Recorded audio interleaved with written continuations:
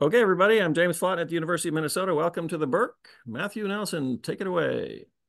All righty. Thank you, James. And thank you, everyone, for coming this morning. Depending on where you are, hopefully you are warmer than where we are right now at Iowa. I looked at the thermometer and it was -5. So, yeah, hopefully everyone's doing well. Welcome to the Between-Eclipse remote conference. My name is Matthew Nelson.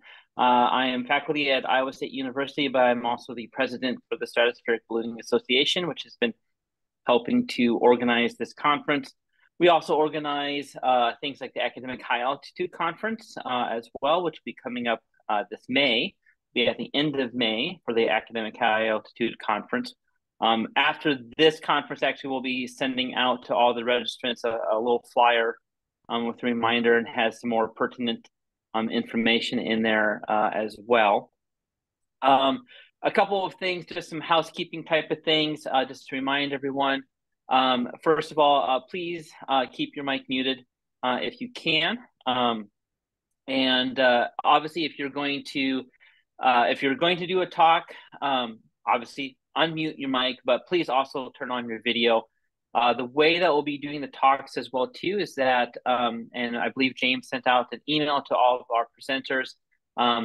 You'll be presenting from your computer, so you will have the ability to share your screen from there. The other thing we want to remind people is that just for easeability, because all the organizers for this are here in the Central Time Zone, we just kept all the times in Central Time Zone. So if you hear us give you out a time, it's all in Central Time. So just kind of keep that and please do the conversion accordingly. Again, I want to give a couple of acknowledgments and thanks for everybody. First of all, I want to thank University of Minnesota and Minnesota Space Grant Consortium, especially James Flatten, who helped organize everything. He's working all the magic behind with the Zoom that we have. So you'll see him helping with that. And a big thank you to James for that. Also, we have, and James, by the way, is also a member with the SBA. He's on our board of directors as well. We have Ron Fevick, who will be helping to, sorry, it's 9 o'clock on a Saturday. He'll be kind of overseeing our lightning talks that we have. And Ron's also our vice president for the Stratospheric Ballooning Association and faculty at University of North Dakota. We also have Erica Grimson, who is our sort of chief editor. He does a lot with our papers, also on our board for the SBA and is faculty over at St. Catherine's University. And so we're all here to hopefully do an awesome conference. We're really excited about this conference. This is kind of a first for us, although we've done remote conferences before during the pandemic.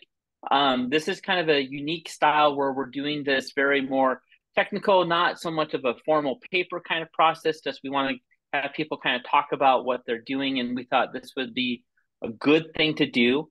And we're actually we're thinking right now that this is going to be something that we might do in the future. We're thinking about doing more sort of these technical kind of talks, remote conferences in the future as well too. So providing everything goes well today, I think hopefully you'll see more of these pop up that we'll do. Obviously, this one was an easy one because we had all the commonality with the eclipses and everything.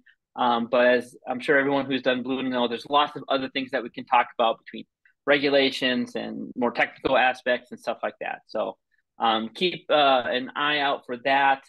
If you want to know more about that, there's you can always check out our website. We'll probably be posting stuff to there as well. I also want to give a big thank you out to Angela at University of Montana, and of course, who has been spearheading and running everything with the National Eclipse Ballooning Program as well. Again, this conference and everything that we've been doing with the eclipses wouldn't have happened without her. So I want to give a big thank you out to Angela as well too for that, and we'll hear a talk from her over the noon hour as well. So very looking forward to that as well. So those were some of the key things that I wanted to start off with, and that about took the time, I kind of figured about 5 minutes or so. So I think what we're going to do now is